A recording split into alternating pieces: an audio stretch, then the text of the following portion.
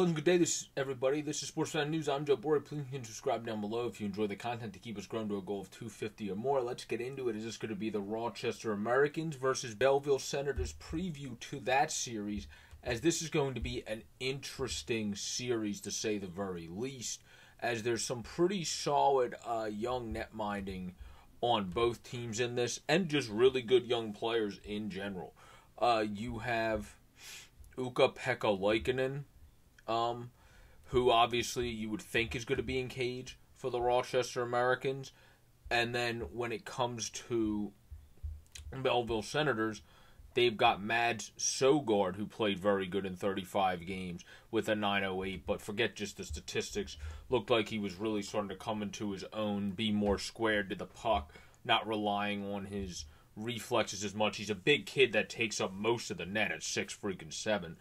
He's a guy that still seems like he has room to grow more, but definitely looks like he could at least be a backup maybe in the future. So, obviously, good for him to be able to show all of that success there. Plus, they also, of course, have Gustafsson, who's a good young goaltender as well. So, Søgaard, Gustafsson, both very good young netminders in net. Both that are at least going to be backups, I think, at the NHL level. And then when it comes to the Rochester Americans, like I said, I would think it would have to be Laitinen. Obviously, Michael Hauser right now is inactive. He was down with the Cincinnati Cyclones for a minute. Aaron Dell was in a lot of games this year, very good at the AHL level, so they could go with Dell as well. But I feel like the most talented netminder is Laitinen. And if they don't want to go with Luukkonen, we'll have to see. But either way, this is a good goaltender matchup. If they go with Dell or Luukkonen, and if the Belleville goes with Gustafsson or Søgaard, it's going to be a great young goalie matchup. And then forget just young goalies. You got young skaters galore of potential future NHLers in this one. Igor Sokolov killed it this year, showing his pass-making ability for the Belleville Senators, where he played in most of their games, not all of them. He played in 64 games and was able to put up 50 points, the second-round pick in 2020, developing nicely, developing pretty quickly for a big guy, too. Usually those bigger skaters are sometimes the guys that take a wee bit longer, but he's definitely developing pretty quickly for the Belleville Senators, using his body good. Jake Lucchini, Andrew Agazzino, obviously, who's been around the puck, been around the puck for a while, and has obviously been playing for a minute. You have to have those guys on your team as well. He has experience with the Monsters, the Rivermen, the Rampage. He's been around for a while, and you got to have those veterans on your team, particularly in the postseason. So he's terrific to have around all these young kids as well. Logan Schall's also, of course, been around for a minute. Zach Sessions been in the AHL as he's trying to grow to the NHL level. Maybe he can find that in the Senators organization. You got Reinhardt as well. So I think Lassie Thomas on defense, Leslie on defense.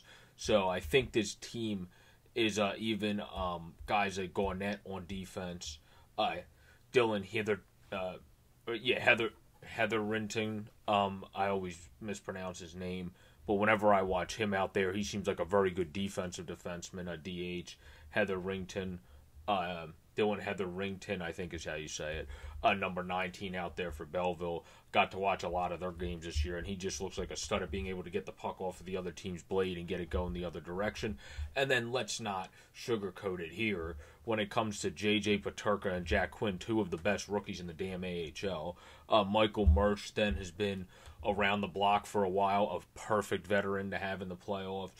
I think Rochester might play a little bit more of the pounder playoff style, but it's not like Belleville doesn't have guys that do that. They just haven't had to do it as much, I guess is kind of the way that I would put it. But I also think the players on the like the Mershes of the world, for example, kind of just play that game more when it comes to Rochester. But I think this series, honestly, is definitely going to go 3. I would be surprised if this series ends in 2. I think this has a chance to be some of the most exciting series. You got Ethan Prowl on defense, Arttu Ruotsalainen, Quinn and Peterka are definitely going to be NHLers. Laxonen back there on defense, who's developing into a pretty nice player. McKinnis on center core there. Jankowski also is active for them. That's obviously had a good amount of NHL time. They also have Jimmy Schultz, who's a good defensive defenseman. So you got to have those guys as well in the playoffs. You can't just have push the pace guys in the playoffs when it comes to your back end if you really want to have the best chance to win. So I think this is going to be a hell of a series. It's a toss-up. I feel like this one's so tough to pick because the teams are basically even. Rochester did play more games. Belleville probably has the better goaltending matchup between having both two really good youngsters in Sogard and Gustafsson compared to the goalie matchup of Ukko-Pekka Laitinen and when it comes to Aaron Dell, who's a good league veteran, but I would say they might have the goaltending lean. I would just say the Rochester Americans have the defensive lean in terms of overall team defense to the Belleville Senators, but the Belleville Senators also, as I said, I already named them, have great skilled offense with Uccini, Sokolov, Agazzino is a veteran, Shaw is a veteran. They have the depth on offense, too, a lot of 20-point guys, and then Jeanette had a 19-point season, just missing it, and so did Asperad having 18. So, and then Wedman as well as a rookie having 17. So I think this is going to go to 3 games, but I'm going to lean the Rochester Americans since they have a little bit more veteran guys on their team, and that's literally similar to why I lean Bridgeport. That's kind of the reason I would be leaning towards them. Casey Fitzgerald's been around the block in this league. Mitch Elliott's obviously been around the block in this league. So I think for that reason, I'm leaning towards them, but not by much. Elliott's in his 3rd season. He passed 104 games, but he's been around the block, and this is the year he finally got a chance to kind of prove himself, and he's done so. So I feel like he'll have a good playoffs, too. So I think I'm leaning Rochester American in this one, but it's by like that much of a smidge. Where with Bridgeport, I went with it because of their experience. There's a wee bit more experience on Rochester.